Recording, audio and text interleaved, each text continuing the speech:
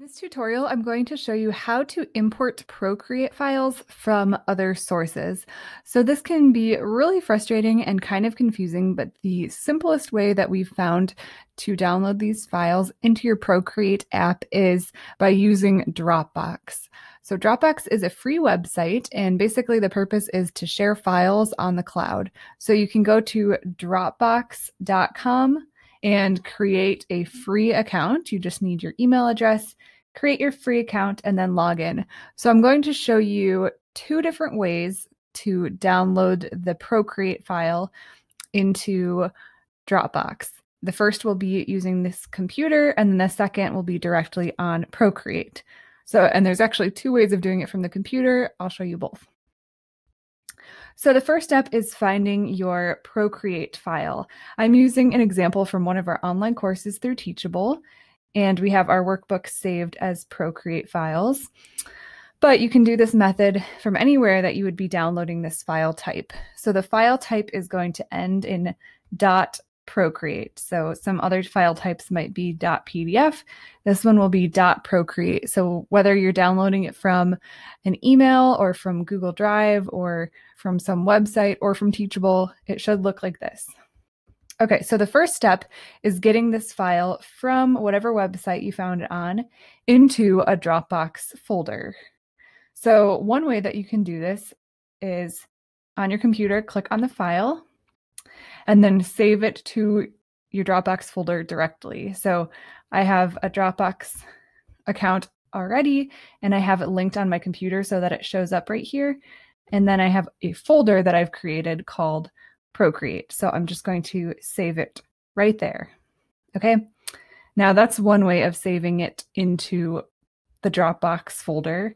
There were a few things I had to do to set it up so that Dropbox would appear on my desktop already. So a different way you could do this is click the file, and instead of downloading it directly to Dropbox, you can download it to a folder on your computer. So if I go to desktop, and then I have a folder that I already made called Procreate, and this is where I'm going to hit save. So this is just a folder, a regular folder on my desktop, and then you can use the web version of Dropbox to upload it. So right here, you can already see that the first file I downloaded is already showing up in our Dropbox folder. So that's what the file sharing is all about.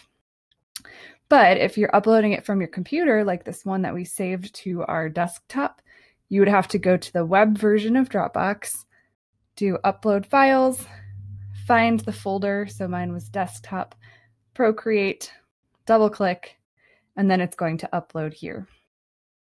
So the reason that we're adding it to this Dropbox folder is so that when we go to our iPad, we can find this file in the Dropbox folder. So this was just two methods of using your computer to get the Procreate file from the website and download it into Dropbox. Now let's go to the iPad and see how we can import it. All right, so I'm on my iPad now, and you will want to download the Dropbox app. So you can just go to the App Store and search for Dropbox, one word, and then it's the one that looks like this. So you'll just do download and then log into the account that you created on your computer. So once you're logged in to your account, you'll see that you have a Dropbox icon down here. So this is where we will see our folders. And so I've created a folder already called Procreate.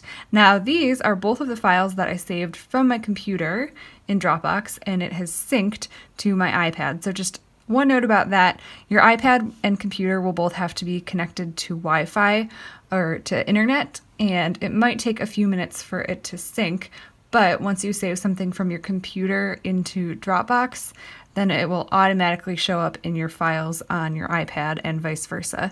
That's the beauty of file sharing in the cloud.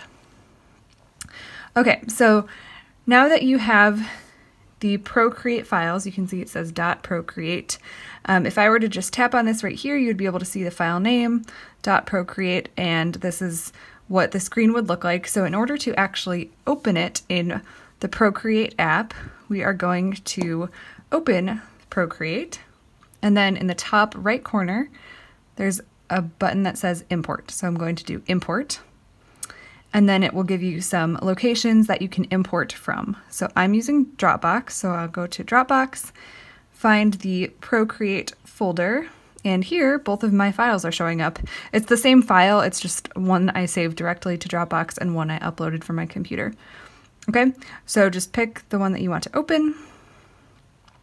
It might take a minute to download, and then it will import for you right into the Procreate app. Okay, so that's the method of using your computer to download the file from your computer to Dropbox and then opening it on your iPad. There's another way you can do this. So if you are just using your iPad, not your computer, then you can go to, again, whatever site you're trying to download your file from. I'm going to use the same site. So this is Teachable. I've just logged in on Safari, and I'm going to navigate to where I can find one of these files. So let's just go to Module 2 Workbook, and now I can see, again, I'm looking for the Procreate file here, so not the PDF, although you can download PDFs to your iPad. So to use the Procreate one, we're going to tap on the file. Sometimes you need to do it twice.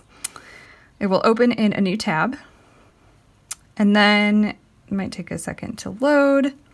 So once the file has loaded, for me it says, the first option right here says open in Dropbox.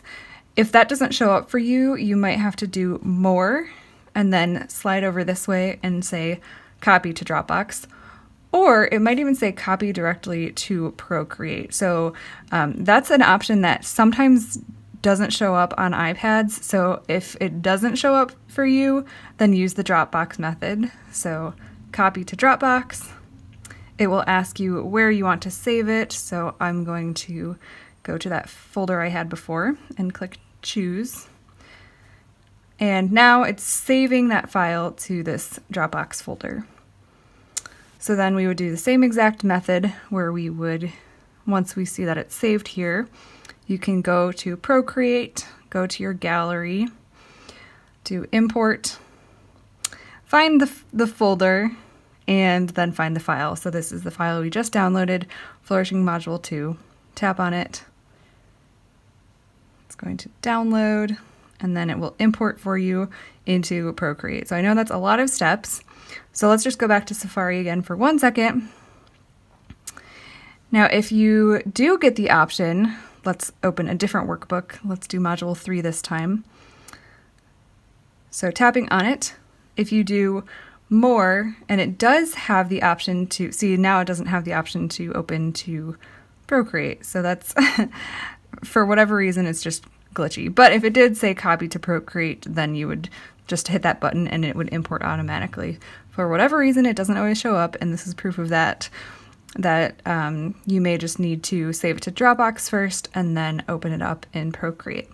So I know that's a lot of steps, but once you do it a couple times, it will get easier, and that's the simplest way that we've found to download files from a website or from email to Dropbox and then opening it up in Procreate.